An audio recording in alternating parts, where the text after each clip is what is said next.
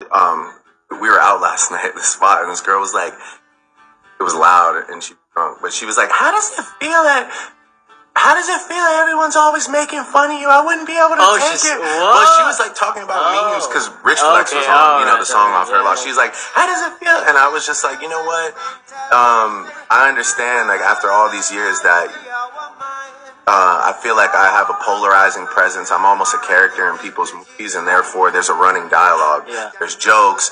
You're either the villain to some people or a hero to some people. It is what it is. It just comes with the territory. But it's also like the greatest star, like the greatest target, isn't it like that? Yeah, 100%. That's kind of what I mean. It's like, as you grow in success, you also grow in split opinion, and you grow in all different ways. But ultimately, I've just found a way. I've always been able to laugh at myself. I've always been able to but I really do feel now that I mentally I'm able to separate the two.